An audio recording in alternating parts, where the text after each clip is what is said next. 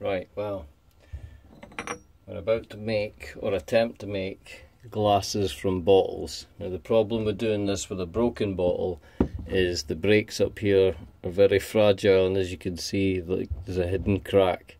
Now when this gets heated up, there's a possibility that the crack could travel down the glass. So we'll hope that doesn't happen, and we'll see how it goes. But first of all, we need to build a jig. Now we need to have a board, something for the bottle to run on. So the bottle will be here. Now we have a glass cutter. It's a little glass cutter piece. Now you could either cut the head off of this and screw it to the end down here so that it's sticking up slightly, and then when the bottle's brought over, it'll be in line, and you just need two guides to roll the bottle around. Now I do plan on maybe screwing in two tubes here and here running across. We'll have two tubes going in down there and there, and maybe a metal ruler up the middle, just so that once the bottle's in between the rails, I can put a big magnet somewhere on the metal rail right up against the bottom of the bottle, just so it doesn't wander up and down because you get an uneven lip. So it'll hold it in place, and then we just need to turn to actually score the glass. There's a really fine round head cutter that's on the end of here. Well, hopefully it will go to plan. So next up, we just need to find us some tubes. If need be, I'll just take apart my square edge and use that, but preferably I'll find some other rubbishy bit of metal just to screw down to use as the magnet hold. But yeah, we'll see when we come to there. Back in a minute. Yeah, I will quickly add, now the thickness of the wood here I've looked at, and I went and drilled some holes through my glass cutter head, just kind of where it would fit wherever I need it.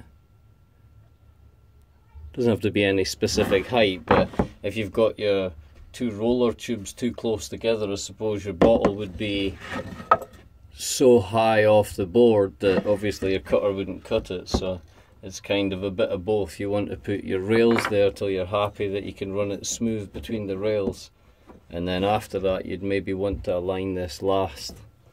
So let's go get some rails. We'll chop something. Yeah, in my last video I said I didn't have a lamp to make my lamp. Turns out there was one just right under here. Oh, big trouble. Right guys, we'll be back soon.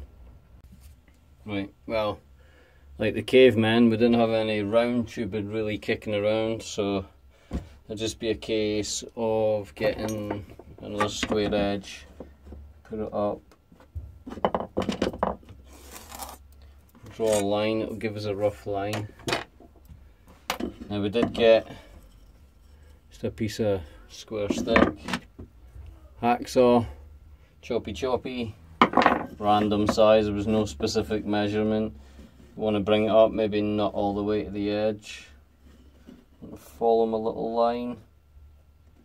Pick up the drill driver, no doubt has the wrong tip in the end of it.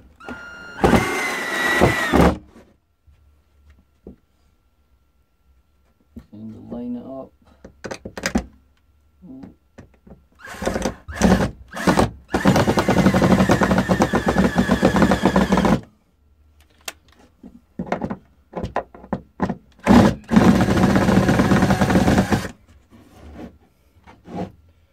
Back that one out. That was a different size screw.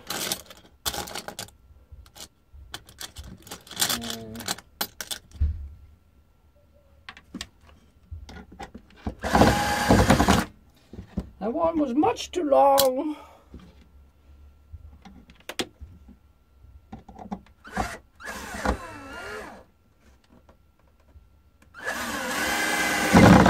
So it's running square to the edge, and that's only just kind of important because this edge is square, so it means this will be on square. So that's why we measure square from that edge. Now this part here, I don't even know if I'll need it, or if the bottle... Nah, we'll use it. I might keep it stable. I'm just thinking with the print on the glass, it might make it a bit jumpy when it gets to that point. So I might actually just put one screw in and use maybe a spring or something to keep it under tension. That way I just need to bother about keeping the glass straight. Because if that sits still and this gets jumpy, there's no way that's going to come out with a straight edge. And it would probably get jumpy no matter if this was round or square, just because of the unevenness.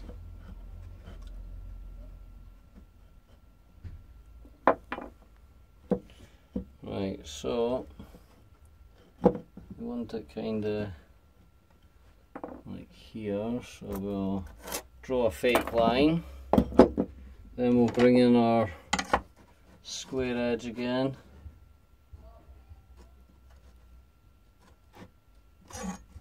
Maybe this time we'll turn it around.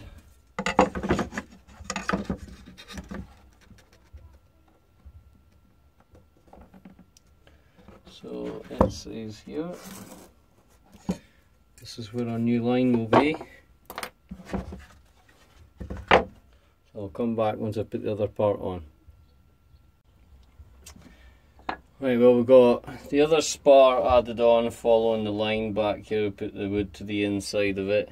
Now we've got our little thing here, we've screwed this on so it's protruding up. Now if the bottle sits on it, we should at least be able to line it up, keep it lined up. Now rather than wasting the square edge, because it's better than this contraption, I decided just to make a lazy man jig, just a block of wood with 2 screws in it, and I'll butt it up against the glass bottle from where I want it to be, and I'll just screw that down to hold it in place, and I'll use that to butt up against the bottle, and then I'll be able just to unscrew and move where I want it to be. Different size bottles. Only the way I have it, it's going to hang over, because I didn't want to cut the head off the glass cutter, so I'll hang over the edge and I'll just work it from the side. But yeah, come back when we get into some action. As far as this part's going to go, now it's butted up against it, it's just going to be a case of rolling. You'll hear it gronching against it.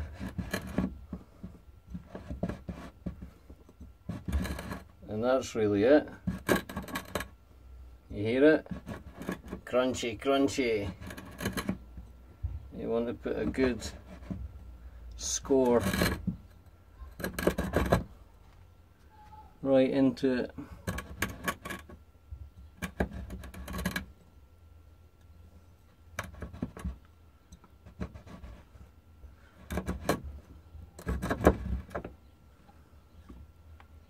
Now that should be it. See this little score line?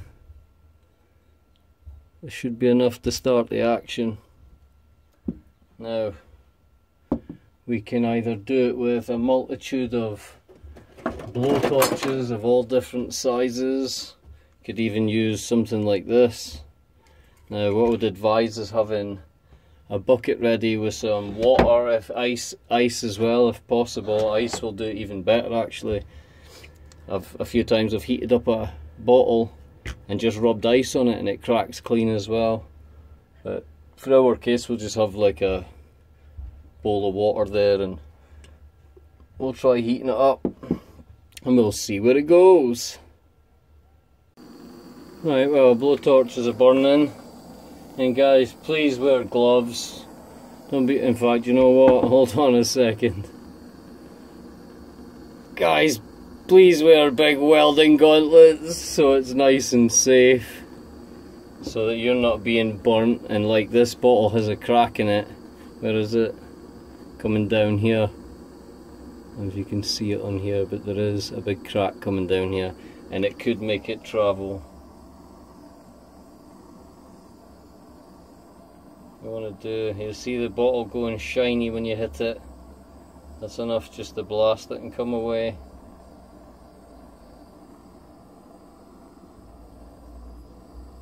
I'll have to put a bit of heat.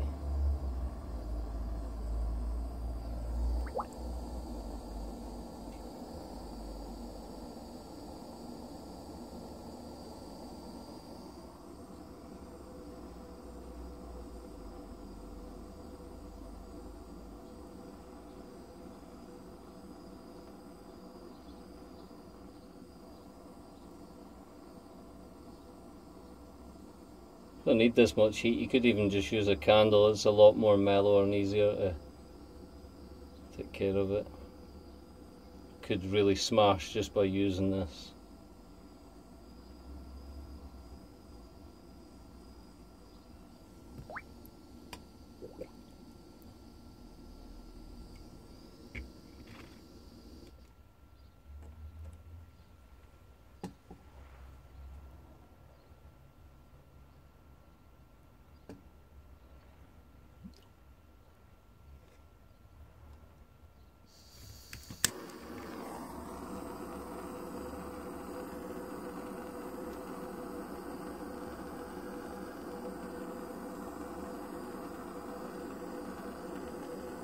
Do you hear it give a tink tink?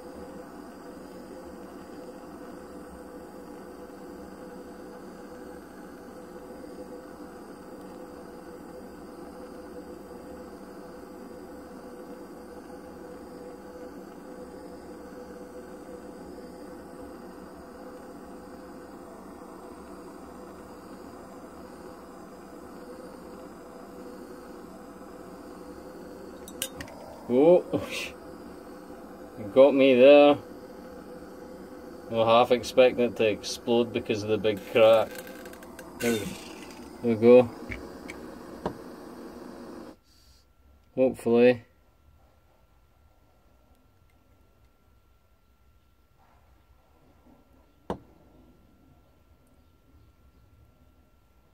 It has went over some of it.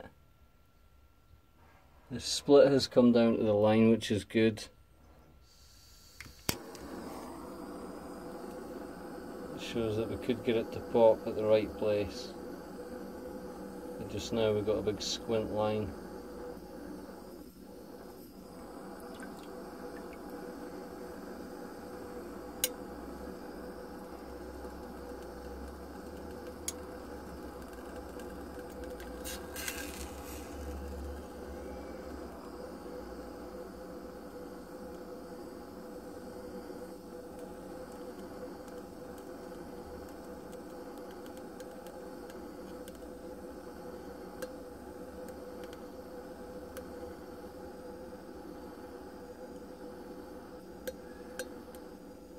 Yeah, popping and tinging.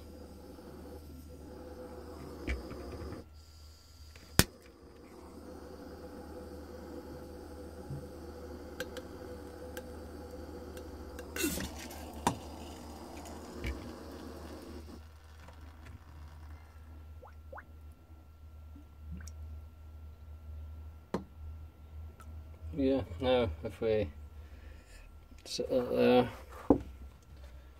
maybe stick on the other glove, because this is broken. Usually when the neck is on the bottle, it's a lot easier just to hold on to the neck and it just pops off in one.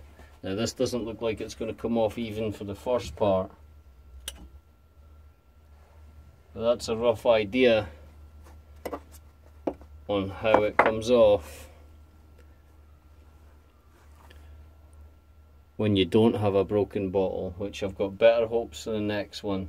This one actually curved down past the line, so this one's a fail. Although it looks nice, it's still a fail. Now somebody mentioned it would look good as a vase, but unfortunately for this one being so uneven all over, and I could kind of straighten it out, but since it's got a crack, I'm not going to bother. So that one goes bye-bye. And we move on to doing the next better bottle, which was cracked up on the neck. Will turn out to be a peach. So I'll stop for now. I'll do the rest of this exact same way as that, and I'll get back to you as soon as I'm finished. Right, well, I just blasted that one through, popped it off. Can't find where I sat the top now, but this is it anyway. It's my glass. As you can see right here, had a tiny chunk extra. Everything else was a nice clean cut the whole way around. Now all I have to do now is pull out some wet and dry. You preferably want to wet this just to stop the glass dust from going everywhere. And you'd be better off wearing a face mask, because I wear them in every single thing I do. That's it, it's on now. Oh yeah, I've got transparent gloves on at the moment, so yeah, you get the idea. And whatever the profile's at. Now I use the shelf because, let me show you, when it hangs over the edge, I can twist it to a point so that this comes over and I can get just one part of the cup, so I'm not rubbing and holding it at an angle and it's wearing it diagonal all over the cup. So the spot, the area I want is just here, so I will have this area here working from the inside first and bringing it round, and as soon as that lines up with a white scribe mark, then I would put it down and start turning to smooth off the glass, and that's even before I go and finish off the rim to make it look frosted and rounded. But yeah, that's it guys. It's been the Hunter & Benny H&B Partick Glasgow. Once was a broken useless bottle, now a beautiful embossed glass. Thank you very much for watching. Please do get the thumbs up on these things if you like them or think they're interesting, because it doesn't matter how rare something is, if it's broken, I'll turn it into something. Now, we might see this soon. I might be turning this into a screwdriver, or just something lightweight, and fill it with resin and use it as a handle. I think that would look funky. We might even colour the resin before we stick it in the glass. But yeah, I'm not using that, but we'll do some stuff, we'll make some other stuff, and yeah, that's it. It's been a how to cut a glass bottle. A simple jig consists of a flat board, just one rail really to push the bottle against, the other ones there just for support, a measuring stick to line up roughly where you want it against the cutter head, and then put this at the back and screw it down. That's just a case of putting pressure on the glass backwards against the block and against one of the rails and just push and turn. As soon as you get a decent white scribed line in, there you go. It doesn't have to be any deepness at all, you just apply the heat. You don't have to apply it everywhere. It's not just the heat hitting the area that cracks the glass. It's actually when you heat it at one part, it heats up. When you get round to the other part and heat it up, the other side's shrinking and cooling down as you heat this side up, and that's what's making it split along the line.